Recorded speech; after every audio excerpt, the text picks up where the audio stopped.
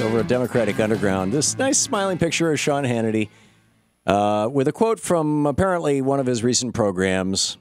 The headline, Hannity explains to black people how to avoid getting executed by the police. He says, and I quote, "Don't think police are your enemies. Don't run at 8:30 in the morning when you see a cop." End of quote. Because apparently running from a cop is a capital crime.